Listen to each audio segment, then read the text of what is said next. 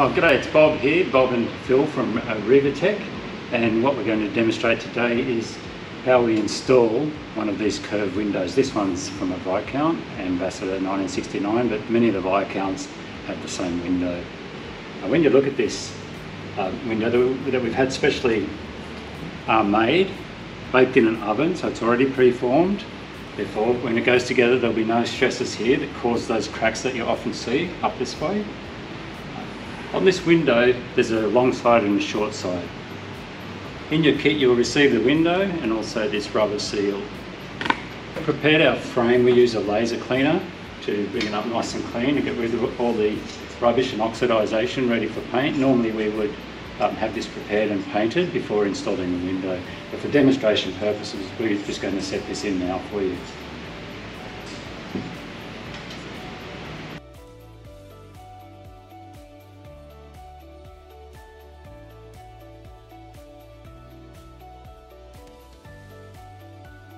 So like all your Viscount windows and many others, the frame comes apart, the top piece comes off, which allows you to slip the new glass straight in. So what we'll do now, we'll just secure those.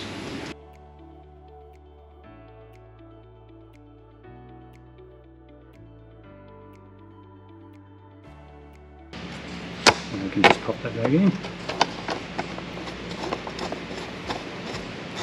That screw does go into a slot in the frame, so you do need to line that up.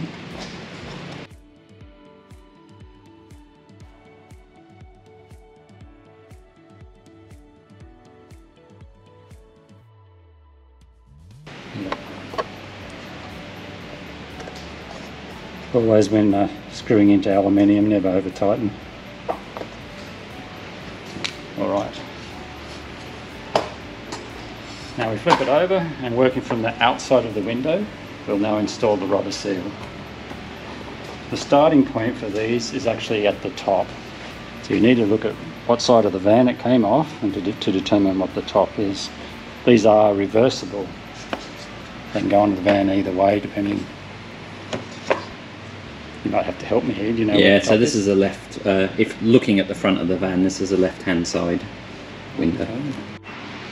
Okay, so before you install the seal, you'll see that on the seal it's angled on the top here. You want to put it in the right way so that it gives the most watershed. So with the angle facing up to the left there, that would then be facing down towards the glass. So if we were doing a flat window, we'd normally start the rubber seal in the middle, but on these curved ones, we'll start in the top right there. I'll just push that in.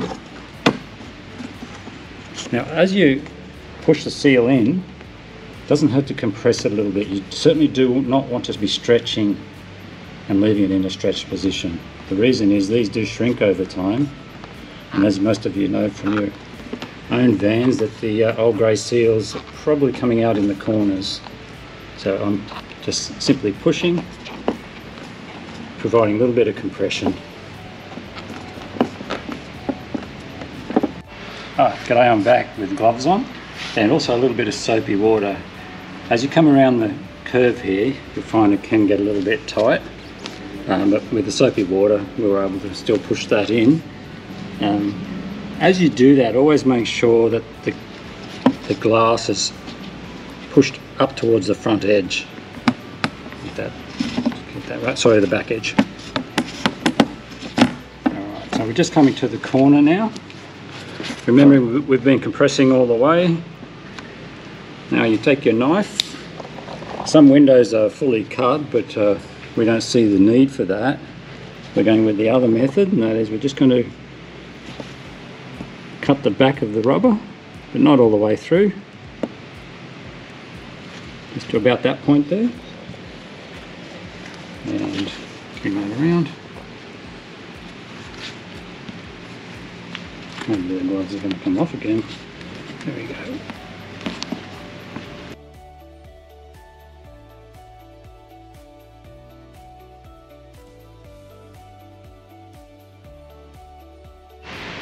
Oh, make life a bit easier. Again, compressing as we push it in.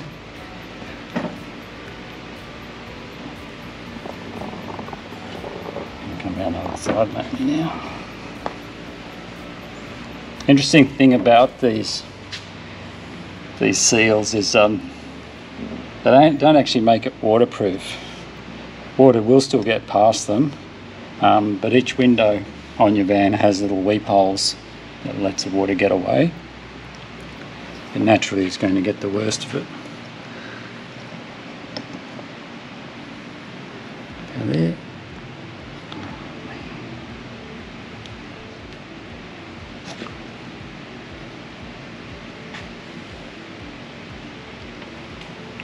I should have taken my glasses off for this bit.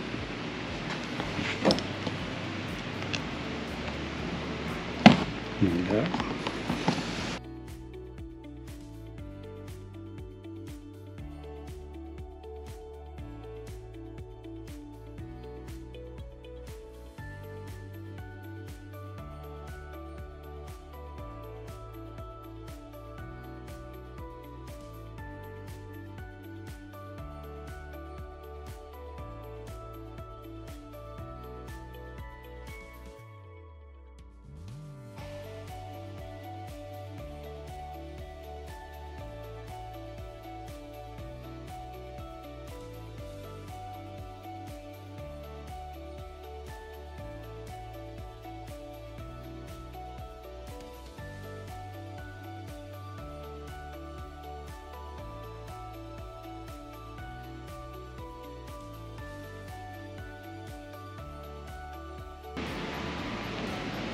I usually like to cut them a little bit longer and then just force it back in.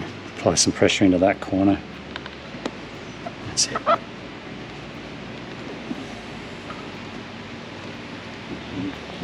And stand him up, Bob.